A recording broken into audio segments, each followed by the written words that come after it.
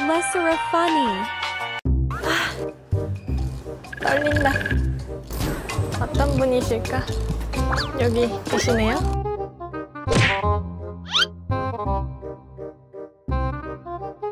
아무 소리가 안 들려요.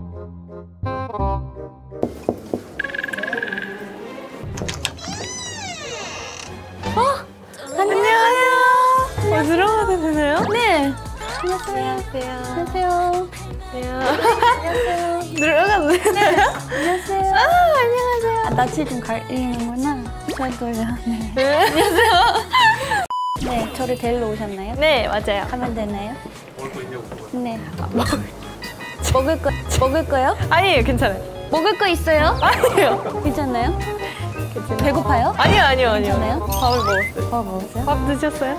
네. 왜 이렇게 귀엽게 하고 오셨어요? 네? 그래요? 컨셉이 뭐예요? 컨셉 파란색. 청량 섹시요? 네? 청량 섹시요? 네? 파란색이요. 아, 파란색이요? 아, 깜짝이야. 죄송해요. 귀를.